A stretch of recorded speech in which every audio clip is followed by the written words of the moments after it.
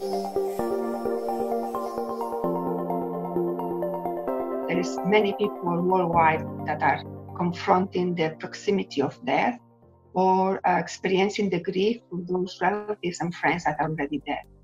So this is a difficult situation to handle because the conditions of coronavirus pandemics implies confinement or the impossibility to go and stand by our relatives in the hospitals or in the residential homes. And also when they die, to be there to say goodbye according to their faith, their beliefs, or our cultural traditions.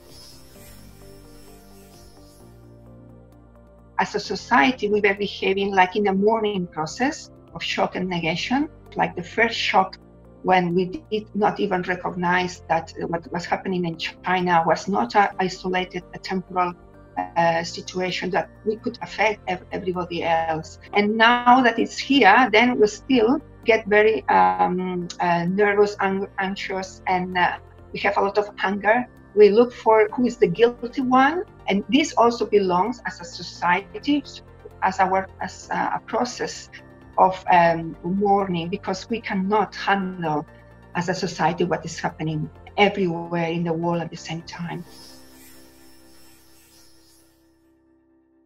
We see that all these stages are reproduced in the individuals and in the society. And the society, unfortunately, is going one step behind the individuals. The individuals are doing much better according to their faith, doesn't matter which, their beliefs and their traditions. But the society has some restrictions because it has to find a solution that one model that fits it all.